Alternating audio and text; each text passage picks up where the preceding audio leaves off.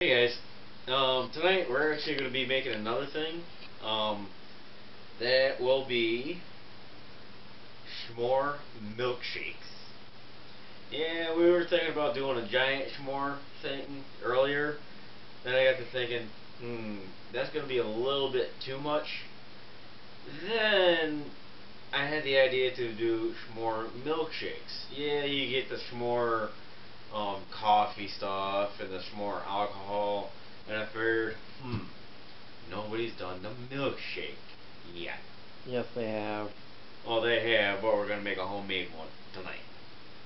So therefore, I got graham crackers, yummy. Little bit of a twist with a Rocky Road ice cream, rock on, literally. I decided to go with the giant marshmallows. Probably won't use these since it already has it in the ice cream. We're actually gonna do a campfire and roast them Tomorrow night. tomorrow night, whatever. Because it's a bit too dark out for us to actually go start it. Because the ice is so much out there. Yeah. And, of course, you gotta have a little bit of milk. I bought 2 of these, so hopefully that'll be enough.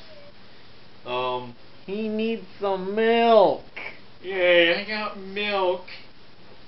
He needs some milk too.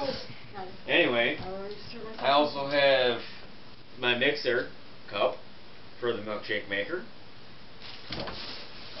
There goes the milk. He needs milk. And of course, you gotta have the milkshake machine. I'll actually throw it all together, show you guys how it's made, and show you guys how it looks. Let's do it. But first, I need to get to an outlet to actually plug it in to make it run better. Oh yeah. Of course. Yeah. Anybody got a spoon? Got a spoon? I need a spoon. Who's get a spoon? Thank you. Spoon, spoon, Well, spoon. what kind of spoon is it? He just dropped the spoon. Hey. Yeah, this is not soap. Yep. Okay. Good enough for me. First,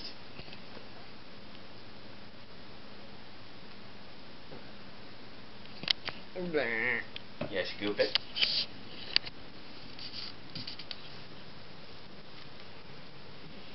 Then you scoop it again. Pretty much, get it to where you have a fairly good amount of ice cream in there. Or your satisfaction. Yeah. More ice cream makes it a little bit thicker, less ice cream, a little bit thinner. Either or, it'll taste good. Me, I like to make mine a little thicker.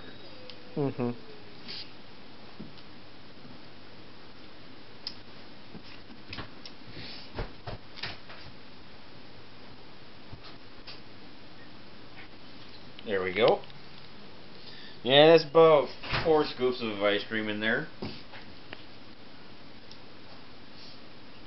And of course you gotta add a little milk. Make it a little bit easier.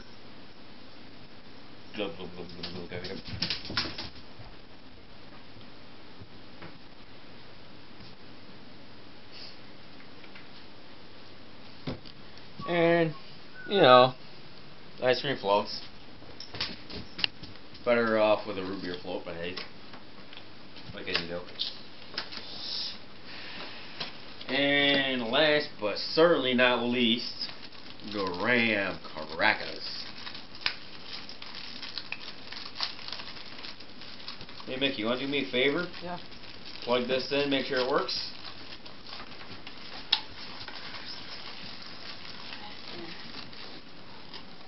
Yeah, make sure there's a clear spot over there.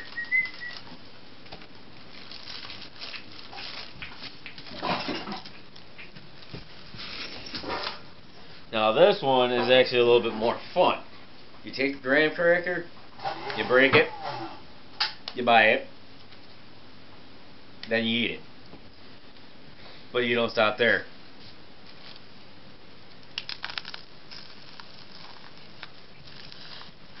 You crush it right in.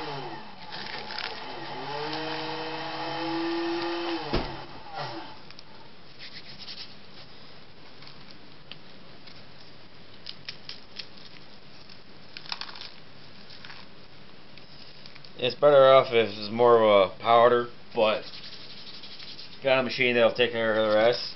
If you want, you can add 2 into it, depending on how much you really like it. And if you want to get it crushed down a little more, you can actually put it in a bag and beat on it. That way you get a better crush out of it and more of a powder. Alrighty, this way, we'll mix it right up.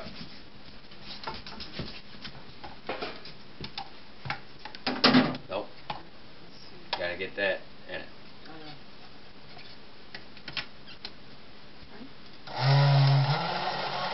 And you want to start it low, of course, because otherwise you'll have a mess.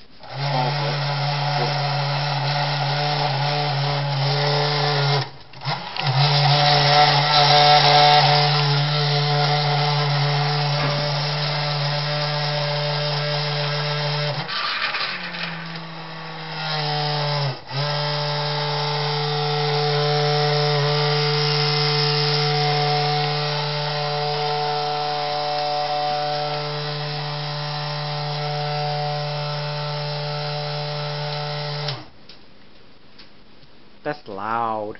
Yeah, it can be very loud, annoying, stuff like that, but...